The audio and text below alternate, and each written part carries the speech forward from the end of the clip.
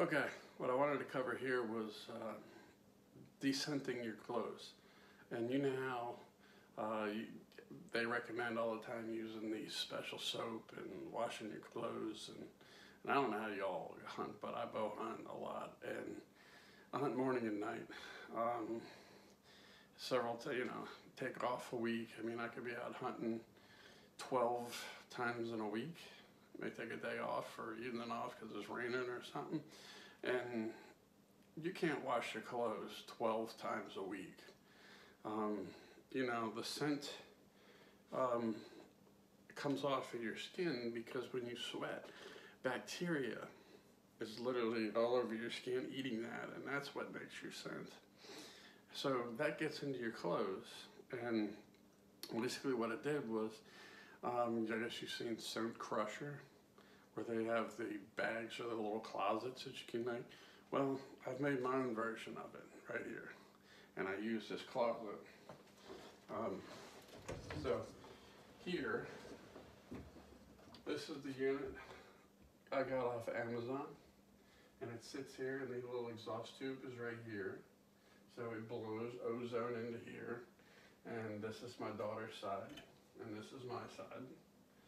And I keep my boots, my backpack, and everything else, my gloves, and anything that might get my scent on it is in this closet.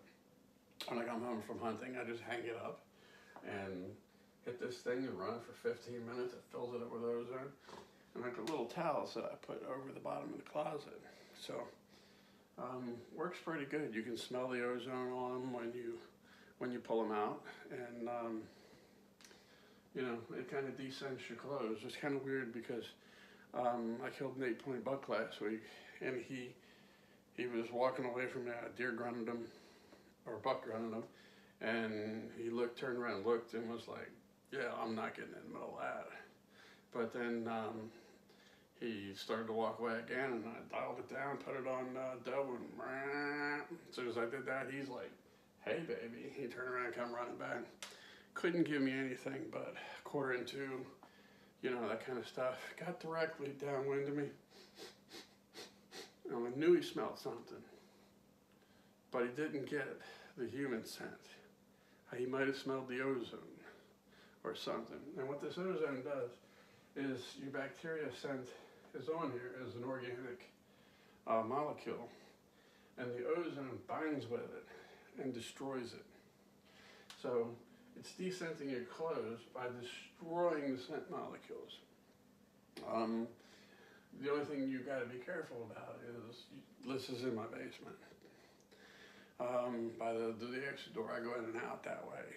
I'm not getting dirt everywhere, and I'm not getting my bloody, dirty clothes all through the house. So, and it's also when this runs, the ozone, you can smell it down here sometimes, even though I'm trying to block the doors leak, but you can smell it down here a little bit. And ozone, if it's in the air, will give you a sore throat, and it's bad for your lungs. So you don't want to have this in your extra bedroom closet or your office closet and be in there working while this is running, because it's actually bad for your lungs if you breathe it enough. So I got to run this because I'm probably going to go out later.